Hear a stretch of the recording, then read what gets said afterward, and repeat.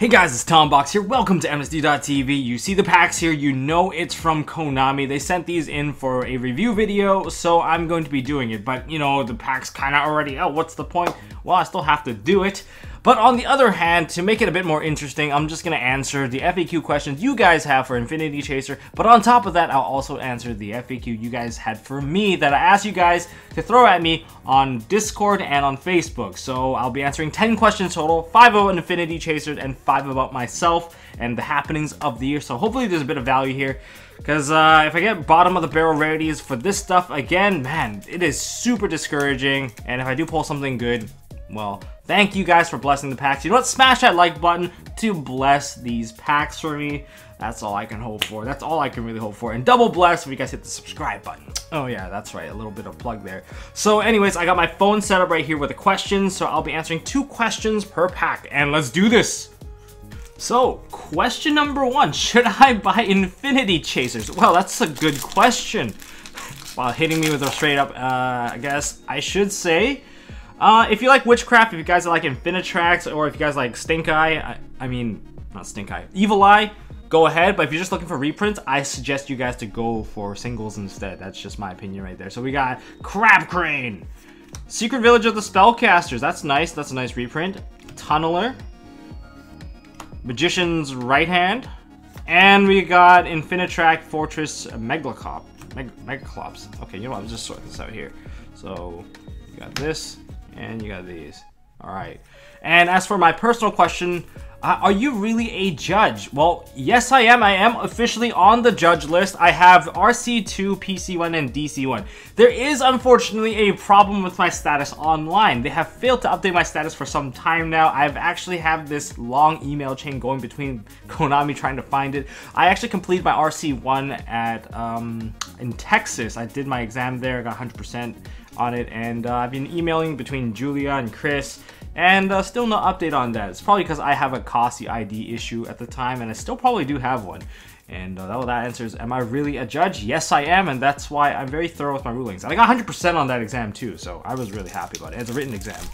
Anyways, number 2, we have, what are the best reprints in this set? I actually have this written out. Anyways, we have Infinitrax Goliath, Witchcrafter Draping, Hidden Armory, Witchcrafter Pottery, and Evil Eye Retribution.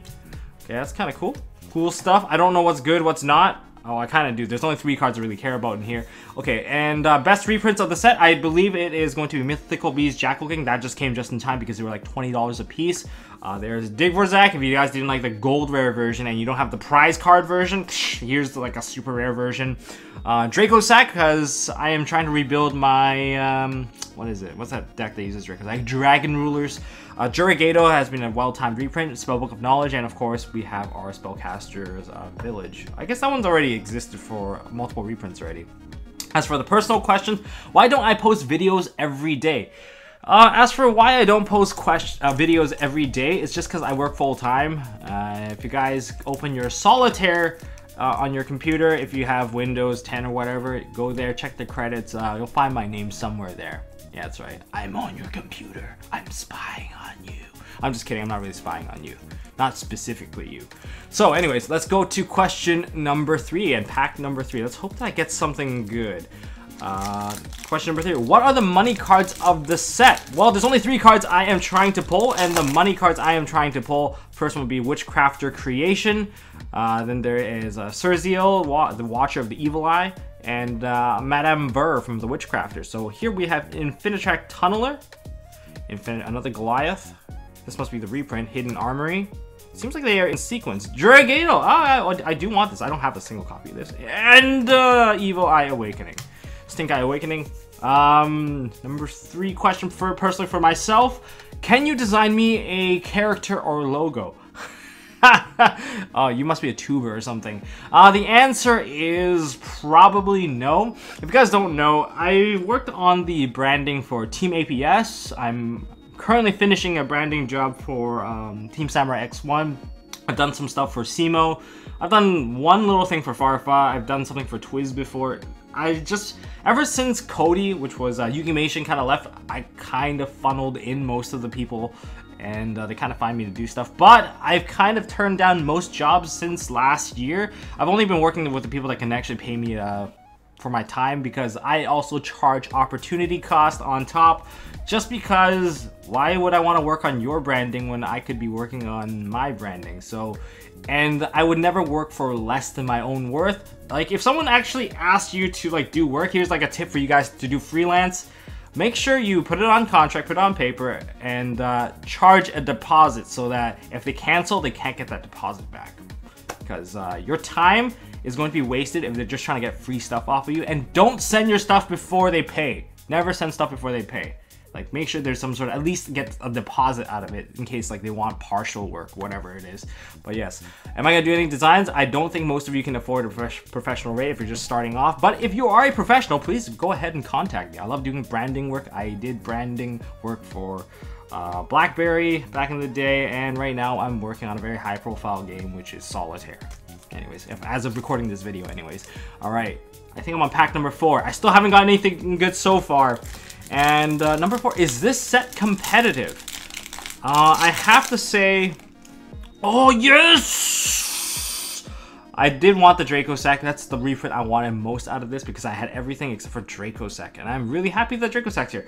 Is this set competitive? At the moment, I would say it has potential, but definitely not within that range just yet. Not within the top tier range. I mean, we need to see a balance, or perhaps we need to see more stuff being released in future sets. And let's see. Oh, Magic Cylinder. Yeah, man. I just love winning with this card. Let me see if I can read this. Catobopus, the familiar of the evil eye, and Magician's left hand. This is like Thanos' hand, like just getting ready to do the snap. And okay, my god, let's see this. Let's see this. Oh, it's a spell. It's a spell. It's a spell. Evil Eye Repose. Oh my god. Like I said, I will never get anything of value. So 0 out of 4, anything good. As for my personal question, how do you counter Pancratops when doing the Azathoth comp?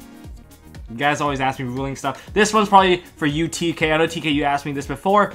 If you're gonna set up the Azathoth combo, you want to be able to protect it. Well, might as well use prepare it with a Call by the Grave, so that if you use Pancratops, you just activate the card, bait the Pancratops, Call by the Grave Pancratops, and you've basically taken care of it. Now you have an Azathoth and they can't activate anything. And Pancratops is dead too. Like, either way, win-win for you at that point.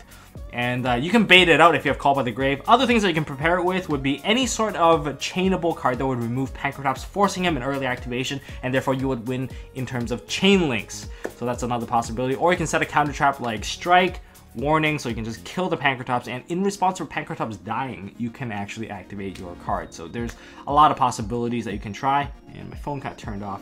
And that's it. I don't know why you guys want to ask me for these things. I guess chain link stuff do matter. All right, we're down to our last pack. Last pack right here. Come on, guys, bless me. Put the like in there. Put the like in there. All right, I feel it. This one has to be one of the top 3. If not, another Dracossack would make me exceptionally happy. But let's do this. Let's do this. Okay, we're opening this. So, question number 5. What's my favorite card in the set? And I like the smug lady. The smug lady, Madame Ver. Madame Ver. Oh, you guys blessed it. We've got another Dracossack. I really wanted the Dracossack, and I got another one. Thank you guys. Awesome work. The like worked. Another Magic Cylinder. This is kind of similar. Another Catobopus. Was it the exact same pack? This seems like an identical pack here. All right, left hand. You guys can rewind the video, see if this pack is exactly the same. If this card is another Evil Eye Repose, I'm gonna be like kind of upset. All right, it's a spell. Oh, it's the field spell. Oh, it's the field spell. It's slightly better than the other ones. So for my foils, I have Evil Eye Domain, Pareidolia, Evil Eye Awakening, Evil Eye Repose, Evil Eye Retribution. This is really Evil Eye-esque, and we have an Infinitrack, Fortress Megaclops. And as for this side, it seems like they have a bit of a pre-packed order here. Left hand. Yeah, this part is identical. And Juragato, that's nice. Infinitrack Goliath. So this is the card that everyone seems to want to get banned. That's what I'm guessing. Anyways, and favorite card, says Smug Girl. Okay, personal question. When is MOS 7? MOS 7, actually might not be happening this year. So I'm trying to focus on two things right now, and they're very important. One's related to a tournament. I've been trying to bring back regionals. Our application was recently rejected because apparently if you're trying to apply for regionals between the time well, I guess for Dark Neostorm, it's a lot harder because the season's a lot shorter. And because it's a shorter season, and it's so close to WCQ, they just don't have enough regionals to distribute. So they told us to try again. I'm hoping that we'll get it next time. So that's what I'm trying to get back. I'm trying to get regionals back rather than doing an MOS. I'll do an MOS even if there is regionals here, but that's one thing I'm trying to do. And the second thing is I'm trying to plan my wedding. So my wedding goes, well, it takes place way ahead of everything else in the schedule. At least I'm trying to do that. And man, let's just say you gotta save a lot of money if you want to plan a wedding. It's making me very stressed out. I started to see gray hair appear all over my head. I am getting old. You guys can't really guess my age. I am old. I'm very old. Like very old.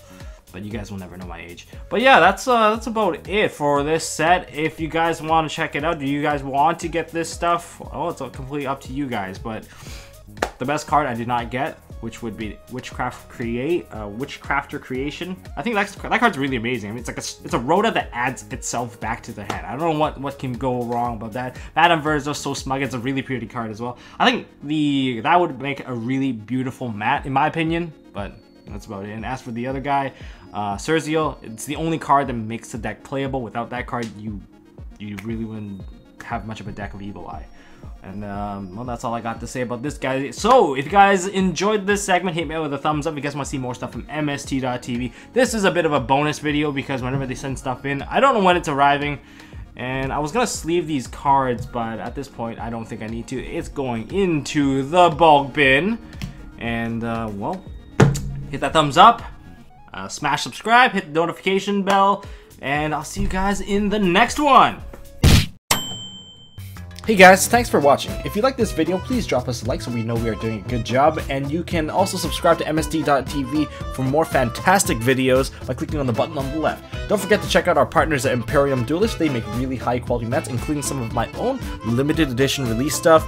And if you want to check out one of our past videos, click here on the right. As always, don't forget to hold on to your MST.TV, and I'll see you next time.